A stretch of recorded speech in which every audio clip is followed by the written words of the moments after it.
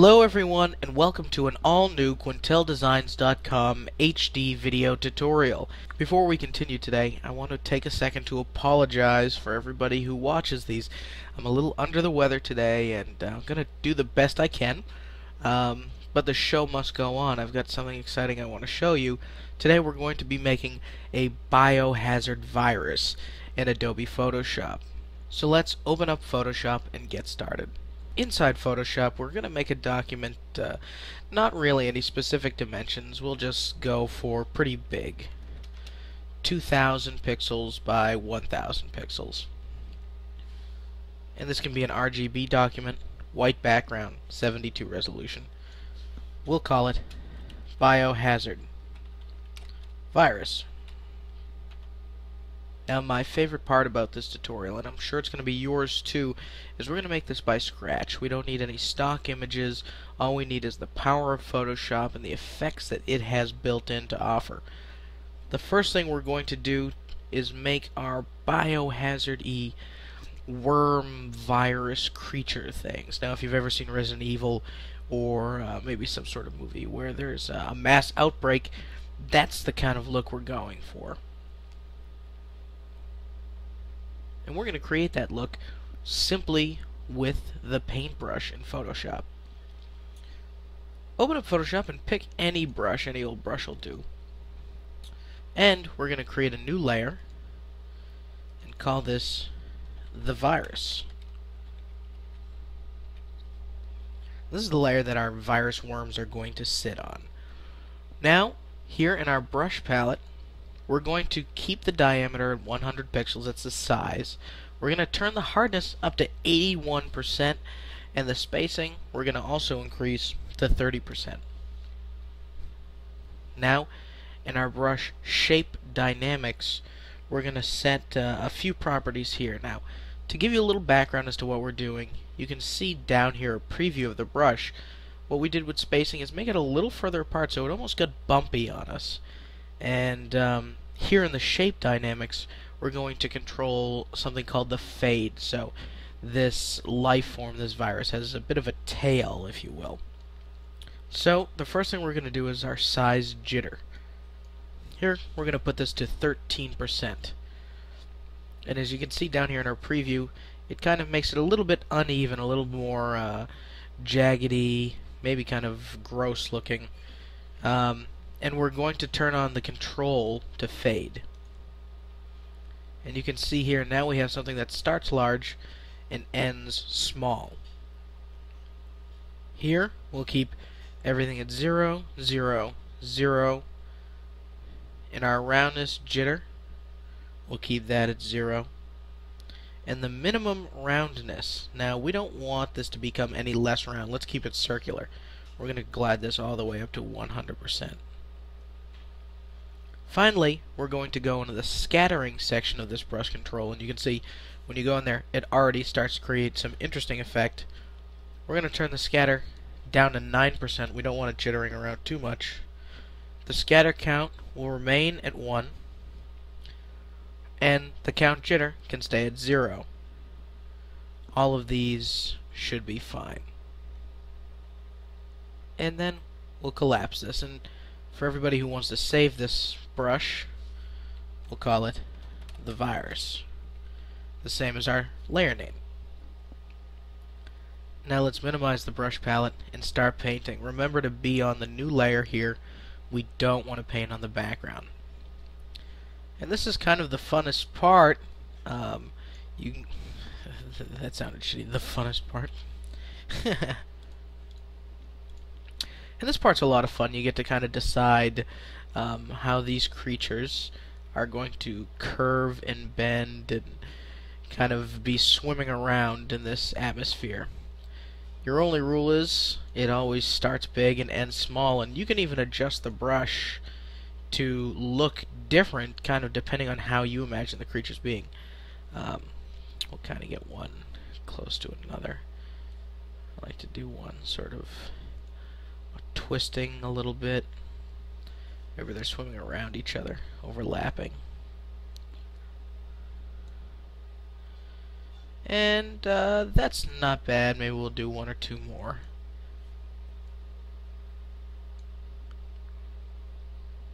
get one really overlapping.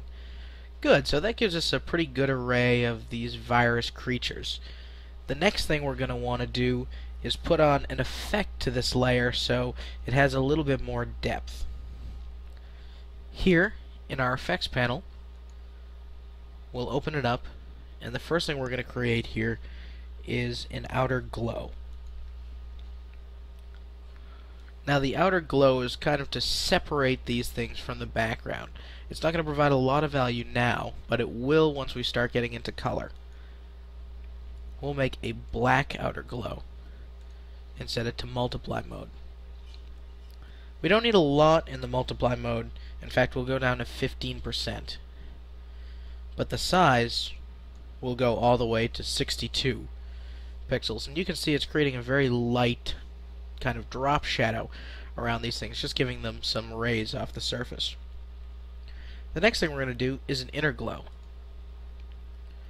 Now our inner glow is what's going to make these things look 3D, make them pop. Let's make our inner glow white. And then we're going to change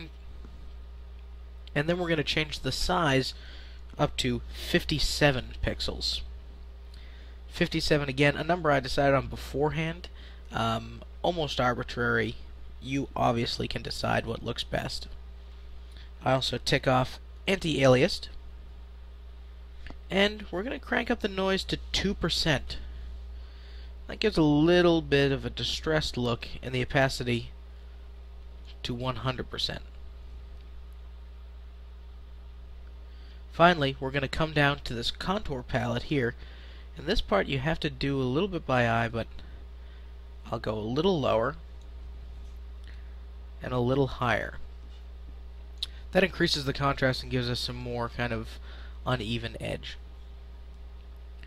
And we'll hit OK.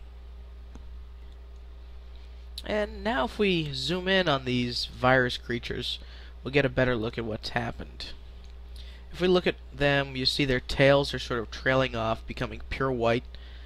And right around the bends, they kind of stay dark. They don't have white tips around there, so it gives them a little bit of depth as to where they're turning and how the light is hitting them. So we'll zoom out, and our next course of action is to make a lot more. There's definitely not this many viruses. There's got to be a ton, right? That's what makes a virus a virus. So we're going to take this layer, and we're going to make a duplicate of it. Now you can take the layer and drag it down to the new folder down here, or you can go Layer, New, and New Layer via Copy. And that makes a copy of the layer. A Control-T to free transform this, and holding down Shift, and you want to make these guys about 1/4 the size of the whole area that you're working with. There they are. We'll hit enter. And before we continue, we're going to remove the effects from this layer. We're going to put them back on later, but we want to remove them so Photoshop is speedier and we have a better look at as to where these guys are sitting. Now, let's make another new layer via copy and drag that over to the right. Again, and of course, if you're looking at the menu, you can Control J and get the same effect. I'll show that to you. And pull it right on over. You can also hold down the Alt key on your keyboard and drag, and that will also create a duplicate of the layer that you have. Now with all of these layers together, let's select them all in the Layers palette and collapse them, merge them together with Control E. And as you can see, now we have one layer of all of our virus creatures. The first thing we're going to do is put these in the back of the other viruses.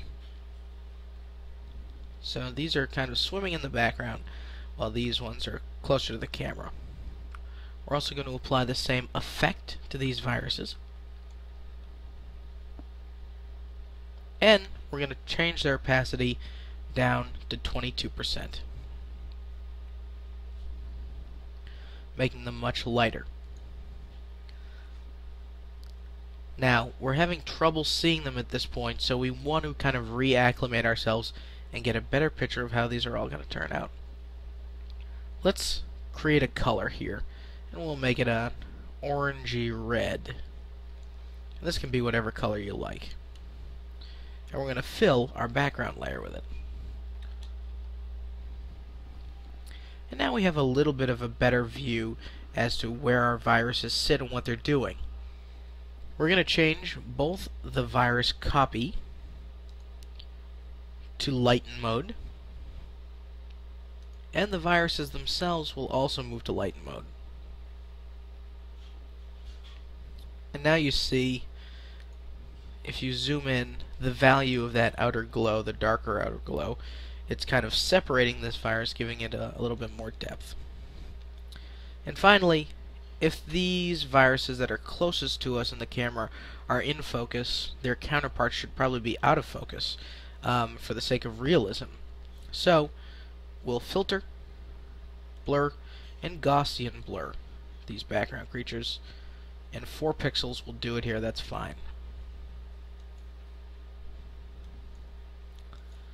So now things are looking pretty good. It's time to start fleshing out the environment of these creatures. They're going to live in sort of sickle cell blood, kind of cloudy, murky stuff. So we're going to try that now. With our brighter orange color that we just chose, notice that I didn't put any black into that color, top right. We're going to make our secondary color completely black. And in our background, let's filter, render, clouds, a classic Photoshop filter. And now we have our murky background. The second thing we're going to do is hit D to go back to our default swatches and make a new layer. On this layer, we're also going to filter clouds. The first thing we're going to do with this layer is scale it up. Of course, with a Control T, and we'll set that to multiply mode.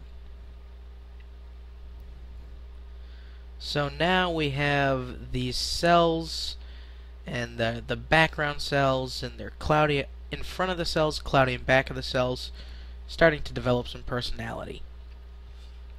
The next thing we're going to do is create some adjustment layers. The first adjustment layer is going to control the color of these. And you'll really start to see these kind of come together now. Let's make a hue and saturation layer and use the following numbers. Before you type in these numbers, make sure colorize is checked off. You'll see that provides a uniform color across the whole image. 23 for our hue. Our saturation 61, so pretty saturated, and the lightness can stay at 0. And now, if you can see, we're kind of getting a look here. We see our viruses swimming in the background, swimming in the foreground, and they're all the same uniform color, so maybe we're looking at it through a computer screen or a microscope. The second adjustment layer we're going to do is a curves layer. And if you remember, we'll go back into the effects here for a second. And let's look at that inner glow contour that we made, a little down at the bottom and up at the top. That adds contrast to a certain degree, and we're going to do exactly that with our curves layer. We're going to go down on the bottom and up around the top, and you can see the more up you go, the more lit the viruses become, the more glowing they appear. And the lower you go, the darker their background gets, the murkier their environment gets. And we'll settle for something around there. That's good. And the final steps, we're rounding the bend of being done here. The final steps are going to be create a vignette. This is an optional step. It kind of frames the whole picture and provides a dark border along the whole thing. And then finally some noise. So we'll start with the noise. Create a new layer and we'll fill it with the background. It's white in this case, or you can hit D, reset your swatches, and then Control Backspace will fill it with white. Filter, noise, add noise. Let's make our amount, say, 16%, that's fine. Gaussian and monochromatic keeps it black and white, that's what we want. And we'll put that on multiply mode too.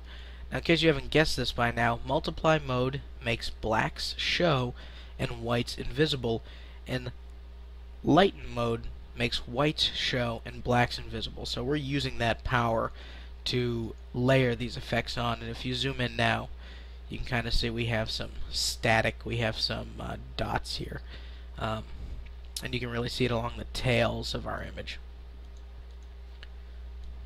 And finally, the vignette. We'll also make a new layer. Control Backspace and fill that with white. Once that's filled with white, we're going to put some effects on this layer. And remember to name your layers. We'll call this first one Noise. And we'll call this Vignette.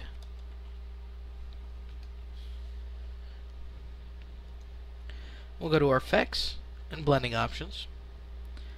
And we want an inner glow. This one not white, we want black. And then let's put this in multiply mode. We'll really crank up the size, as big as it'll go, 250, and the range all the way as high as it can go, 100, and opacity to 100 as well. So a really soft edge, and only seeing it really get dark in the corners. We'll hit OK. We'll right click and we're going to turn this to a smart object. That makes it resizable and usable for us. And of course put that in multiply mode, hide the white.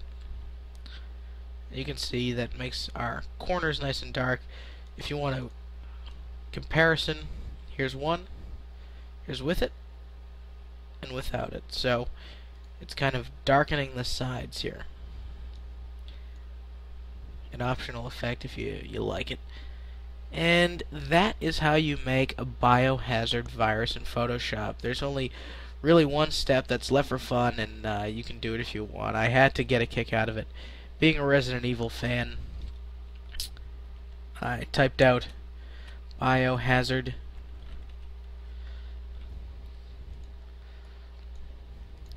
made it white here. I made a second one. What did I do? I'm just, of course, just recalling it here. I did a blur, radial blur. Go ahead. There it is. And I believe I did an outer glow as well.